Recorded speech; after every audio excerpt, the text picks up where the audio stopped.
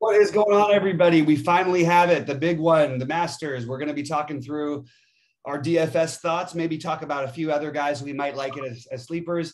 It's obviously a loaded field would be an understatement, and it's a little more loaded today because Tiger is going to play, it looks like, and that's exciting. So just even from a viewing standpoint, I've been looking forward to this for a while. I'm really excited to have Tiger back, and I'm excited to play some big tournaments and hopefully win one of us or your users on the site $1 million or somewhere in the some sort of life-altering money. And it's a really wild with these tournaments. I just want to say one thing that I noticed because when I was new to golf and everything.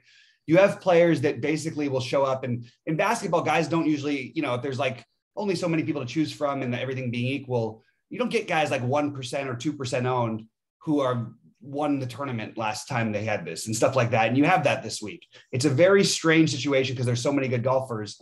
But we're going to try and narrow it down. We're going to try and focus on our favorites. And Sheets, let's any sort of overall thoughts before we jump into the Masters? Yeah. So first of all, I want to talk about last week for a minute. So I was away last week, and although I did look at the Valero Open, I remember I had to record on my own. You were out that day, and I came up with some picks. I put a lot of work into it, and I actually put in had 150.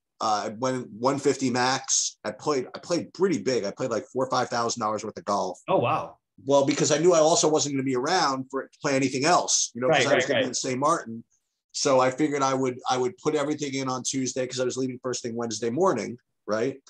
And if I needed to edit something, you can't put anything in from an illegal place, but you can edit it. You know what I mean? Like whatever. So I figured I would do that. Put a lot of work into it. I put 150 lineups in, and then I left. And then Wednesday, I was going to go check and see, if anything changed.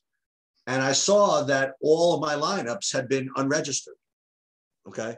And my balance is back where it was. And so I emailed them like, what the hell?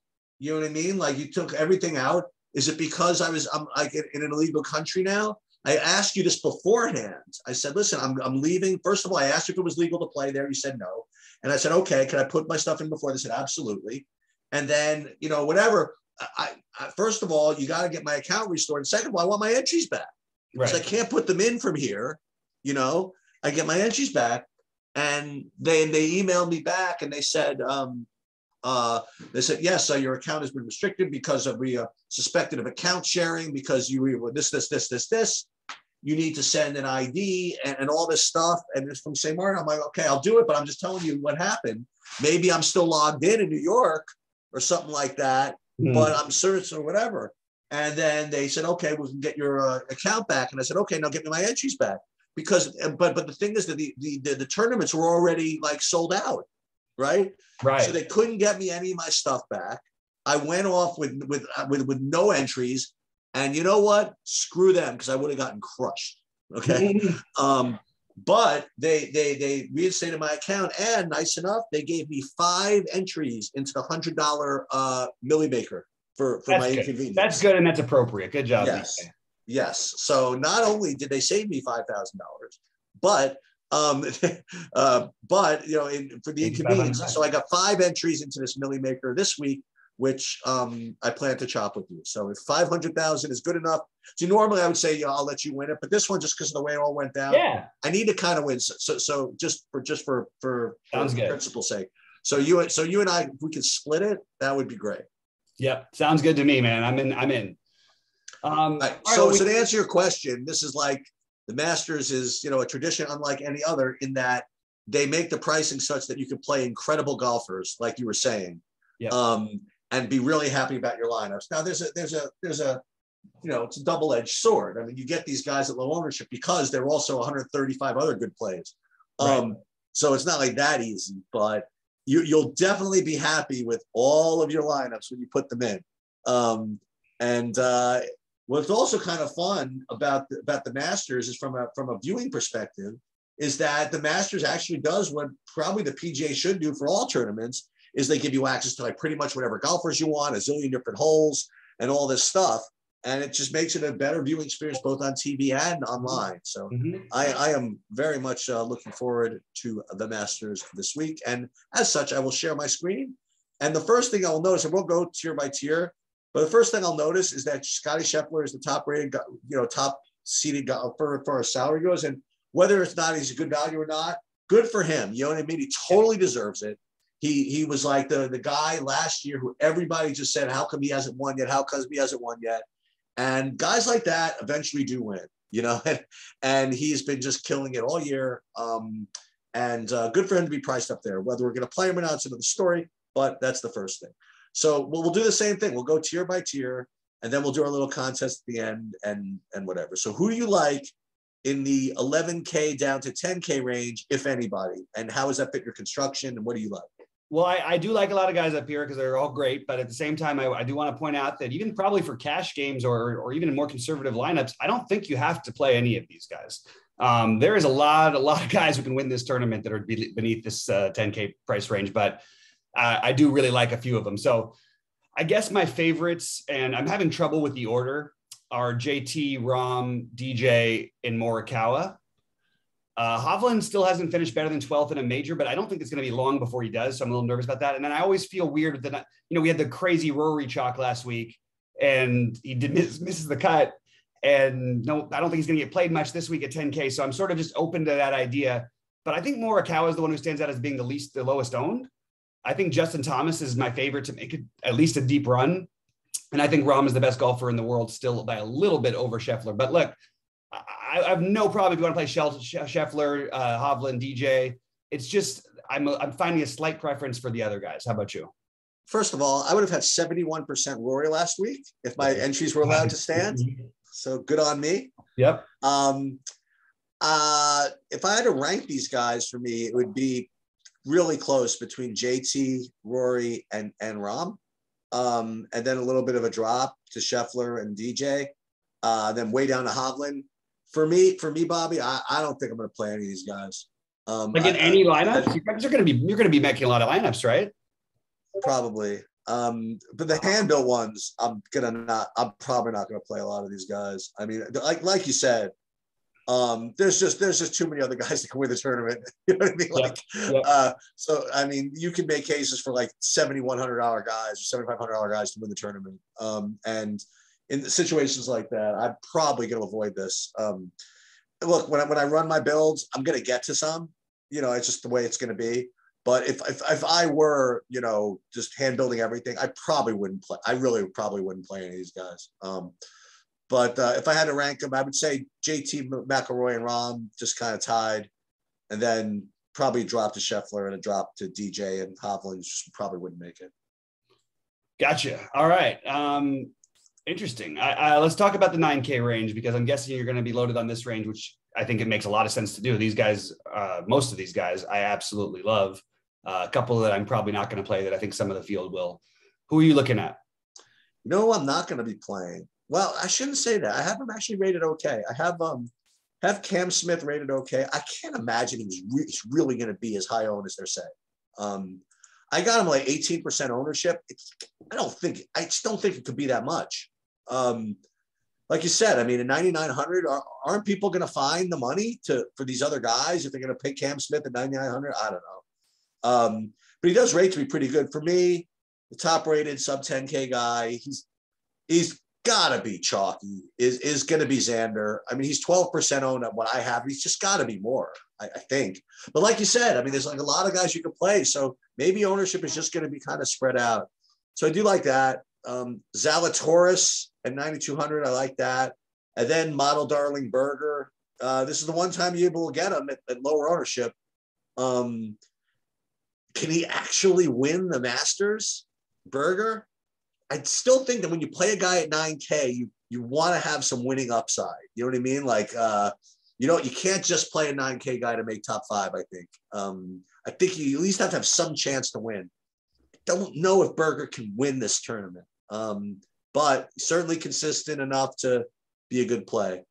And that's pretty much it. I'm not going to go, and you can do it. I'm telling you, this is such a Bobby play to win the $1 million. Not going to do it. Not going to do it. Go right back to Hideki and just take all, that I am going to do. To take all the money. Yeah, I know. I'm not quite getting exactly what I'm doing. I will say this also. He's not projecting well, but Bryson DeChambeau at sub 5% on a course that rewards like distance.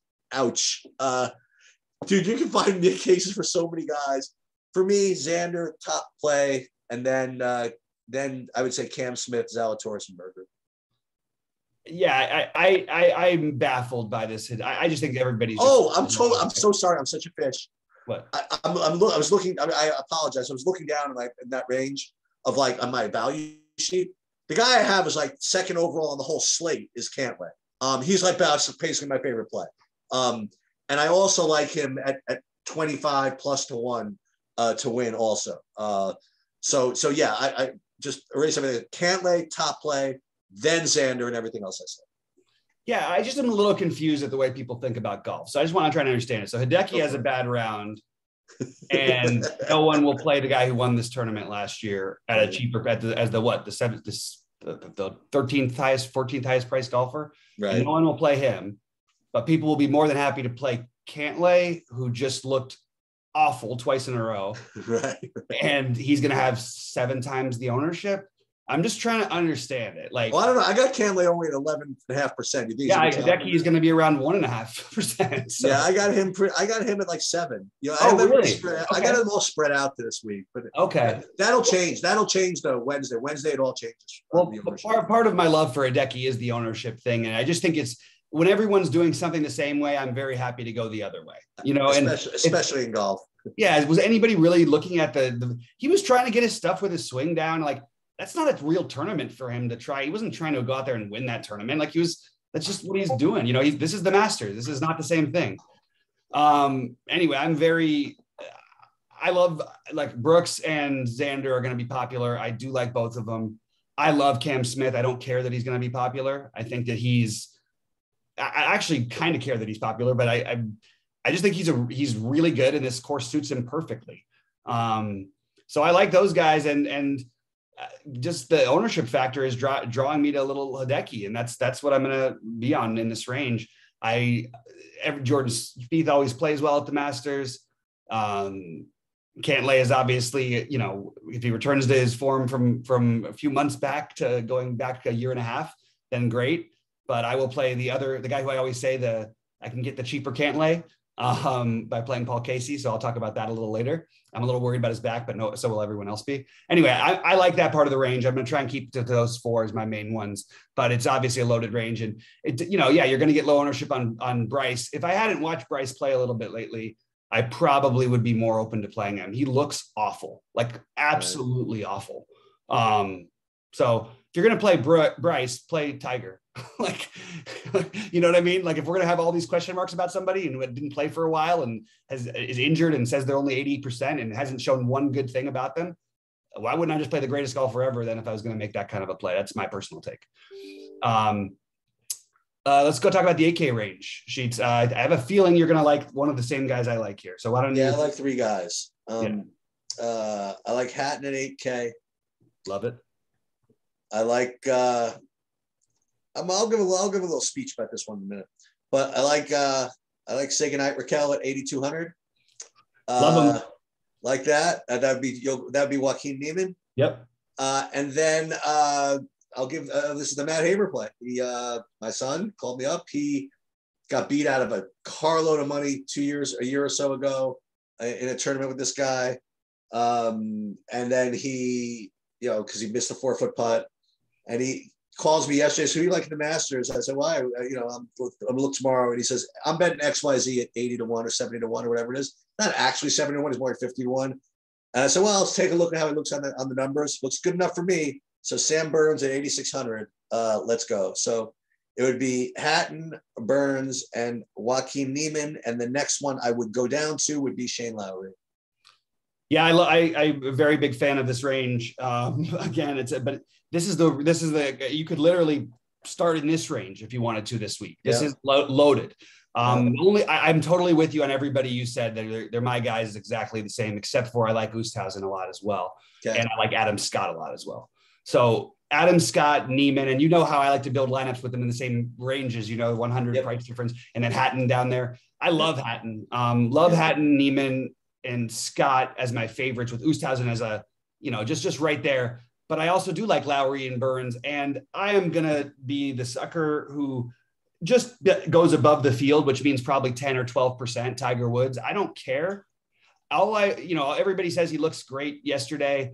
If there's one guy, this guy won a tournament with a broken leg. Like, if he's going to play, he believes he can play and compete. And obviously with only 100 players in the field and 50 making the cut, it's not like he's always going to kill you if he doesn't have his best game. You don't need him to win at 8,500. So I do like that whole 86 to 8K range, but Scott Niemann, Hatton, and Scott Niemann, Hatton are probably my favorites, with a little shout out to Oosthuizen, who's a little more expensive. All right, let's jump down into the 7Ks. What do you got for me here, Sheets? Yeah, so my top 2 7Ks are going to be just enormous chalk. And top overall value play on the board for me is Matt Fitzpatrick. He's going to be 1 billion% owned. I mean, for this tournament, I don't know what that's going to mean. I can't imagine anybody being more than, say, 25% owned on the whole slate. But I think Fitzpatrick is, he's a model darling. He's going to be played, and, he's going to be played high in the big buy-ins. I agree, I think. And also my second one is Corey Connors, who's going to be likewise. He might be the highest owned player on the slate. Could be. Yeah. It could be. So I think those 2 guys kind of dominate. One guy that I will, and then also people will play Russ Henley, as always. So I got one for you, all the way down at 7K. I have him at 5% owned. I just can't imagine people playing him in a tournament like this. But, he's on the up and coming. He's got might have a win, might have a second. I forget how he actually finished in this other tournament. Second, yeah. But I'll take a shot at Cameron Young at 7K. Yep. Flat. So that would be my other one. Yeah. Again, this field is so loaded. It's really hard to just not. I can almost just want to say guys who I don't think I'll be playing as much. I'm definitely going to be below the field on Corey Connors. I'm not going to, I like the other players just as much as him in this range. So I don't need Fair enough. 25% owned guy at, I understand I'm going to do that with other guys, but I just don't like him as much. And he did look really good the last couple of weeks. And I'm just so aware of this golf bias that's so bizarre too, the way that it works. It's very much unlike other sports. Like, they want the guys who are are doing well coming close, but they never want the guys who are winning. It's right. That is very interesting. Scheffler's the only guy who wins a tournament that gets double-digit ownership. Right. All right. So going down, I'm open to Henley, but not crazy about the ownership. I obviously am going to play Fleetwood. Right. That's right. Right back to it again. And by the way, as much as we act like he's always letting me down, I mean, for a guy 7,700 who keeps, top 25ing or whatever, I'll take it, and he plays in good fields. He's able to play in all conditions. Again, I like Fitzpatrick, but those guys are in the same price range. I have them both very, very high. I also think, just beneath them, it's just, I'm not playing these guys right now, but just interesting to think about guys like Justin Rose and Webb Simpson here, who have some experience. And this is a course that generally rewards experience. And usually that gets baked into the ownership, but it's not with them. So they're having no ownership here. So I'm kind of just thinking about that. Another weird one, a get weird play is Bubba at 73. And but the priority, the other guys at the bottom, I do like Cam Young and Luke List, but I really like Max Homa. And I think Siwoo I thought was going to be much sneakier than he is. So the only, I thought I was going to get him at 2 or 3%, like I always do. But in fact, the people are on him this week, I'm probably not going to do it as much. I'm probably going to go to Homa, who I like a little better than Siwoo, who's going to have even a little lower ownership from what I'm seeing. But even still, I think I would have just gone with the Homa route anyway. I just really like Homa here. And Cam Young, Luke List. But I guess, again, priorities. Oh, I mentioned Casey, I thought. But Casey, Fitz, Fleetwood, Homa are the ones I like the best in this range. All right, Sheets, your favorite part. And you don't need to say you don't need to do it, because there's a couple guys down here. We've seen some weird Masters runs from literally some of the guys who are on this list. And we've seen some really, really good play from some guys this season. So who do you like, if anyone, below this 6K range? I do. I like 2 guys. And I'd like to think that they'd probably be the chalkier of the sub 7K guys, I guess. One is Thomas Peters, and at 6,600. The other one, who I think is, I think he's long. I think he's legit, can make a top 20 run Coming back into form is Gary Woodland. Yeah. So those are the two guys below 7K that I would be very happy to get to. Well, I love it because that's literally the first two guys on my list. So that's nice to see. But I think that there's a really good argument for the other guys, Tom Hoagie and Brian Harman. Hoagie has been really, really good this year. And he even fought through some, like, what do you have, that +7 day? And then he had to shoot 7 or 8 under to make the cut. And he ended up making, I think he finished like 5th or 6th. He's just been really, really good. I can't even remember which tournament that was.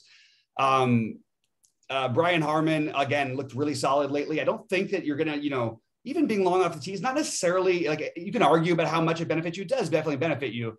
But I think there's enough, tricky holes that a little crafty guy like Harman can sort of navigate. No, but Brian Harman gets the lefty bias. Yep. Yeah, so you got that. That probably offsets some of the distance stuff for him. Yep. And then you have Bezadenhout is the other one, along with EVR, Eric Van Rooyen, that I would consider. Maybe some more thin ones that are just a little further down, that if you're playing a bunch of lineups, Ryan Palmer at 6,500. Dude, what about your man? Stuart Singh at 62. Matt Wolf. Yeah, I was going to get to him last. Okay. And I'm looking down at the very bottom. If there's anybody else? KH Lee at 6,200. Yeah. I mean, these are desperation. You don't need to play these guys. I'm just saying, if you're going to look for some weird lower owned guys that or some low cheap guys that are low owned, those are all interesting to me. I think there is an argument for Sepp Straka and then for Matt Wolff. Straka is going to have a little bit of ownership. Nobody's going to play Matt Wolff, and it's just this is not something you're prioritizing. You don't want him. He shouldn't be in like your first build or something like that. But it's something you should at least consider, that he's had, he's been really bad this year. We saw the same thing happen last year where he was just absolutely awful. The worst player in the field, like back-to-back tournaments, sat out for a couple of weeks, comes back and wins the tournament, or came in second, I believe. I just think there's enough upside where I'm willing to gamble that he just, his mind, he believes he's as good as anybody else here. And there's a different path to his career. You take away the injury combined with the fact that he sort of lost his swing, which sort of they coincided with each other, that he could be the guy who'd be the Sam Burns this week. He could be that's where he was, he's on that track, and it's just sort of fallen apart for him. So if we're going to, argue for playing Bryson DeChambeau up at the top, who obviously is a better golfer than Matt Wolff, it's not that much of a different argument though, when you're coming back off of injuries that were real and you want to take a shot on somebody. I'd rather take the 6,500 guy who, if he somehow gets me into if he somehow plays well day one, could easily find himself in the top, 15 or 20 by the end of the tournament. I also like high variance golfers who are often going to make birdies, but they're also going to be making eagles. So I'm just to score it from a scoring standpoint. I'm a little interested in Matt Wolff. Very ashamed not to see my guy Patton Kizzire here this week. Yeah, one of these days he'll get to play it, hopefully. But I was hoping for Kizzire to make it this year, but not to be. So I have the priority sheets. It's very hard with the top range. I think that this is like my strategy this week. But I guess I'm doing it before we do our game. But just my own ones, I guess I'll say real quick.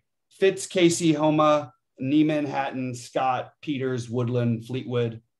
Those are the guys who I'm prioritizing. They're all below 9K. So I'm going to be mixing in a lot of the top range golfers with these guys. I got to do one more ownership run at least before I commit to that kind of stuff. I like the the sub 10K range. Before we get into I guess we can get into it so I can hedge. So let's have our thing. So first of all, any price tag, who's going to win? Okay, so I'm going to do it again. I have a feeling about JT this week, but it seems like everybody in the world has that feeling. I'm going to say John Rahm. I can't help myself. I'll take the best golfer. All right, this is what I'm going to do. Now, I'm probably, again, this is not hedging because this is like a different contest. I'm not going to probably prioritize these guys in DFS or whatever. I'm going to tell you. So if you say who's going to win, my rhetorical question is, who are the two best golfers playing the best right now? And I'm going to tell you who those two players are. One of them is Scotty Scheffler, and the other one is the guy I'm going to announce for this contest, and it's Dustin Johnson. Okay. He's come into form. He made me a lot of money down the stretch, and he played well in the match play. And I'm going to pick Dustin Johnson to win the Masters. I like that call a lot, actually. All right. Why don't you start off with the 9K range, the top five? Yeah, I will go with the guy that made all the money last year. I'll go with Patrick Cantlay. All right. So that means I'm going to do this. Hold on 1 second. I am going to say, I think my favorite answer is Cam Smith. I was hoping to get somebody a little lower owned, but that's what I'm going to say. Sub 9K to make top 10. Sub 9K to top 10. I am going to say Adam Scott. Wow.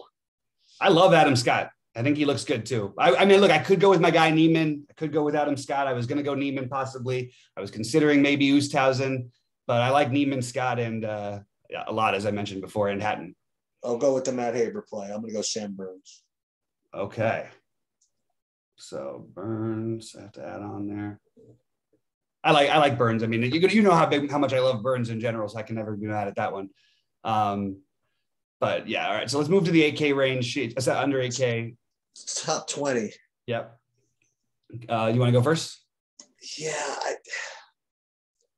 All right. I'll just freaking do it. I'll go Matt Fitzpatrick. I can't. He's right at the top of my value list. I have to give him out somewhere. So nothing wrong with Fitz. I don't think that's a bad pick at all. And also, I mean, from what I'm looking at, I think he's going to be a lot lower owned than the other guy. Than Corey Connors. They're both going to be really high owned, but I think they're both. I think it's going to go more towards Connors by a lot. I really do. Could be. I am going to say my top 20 guy who seems to always get me right in that range.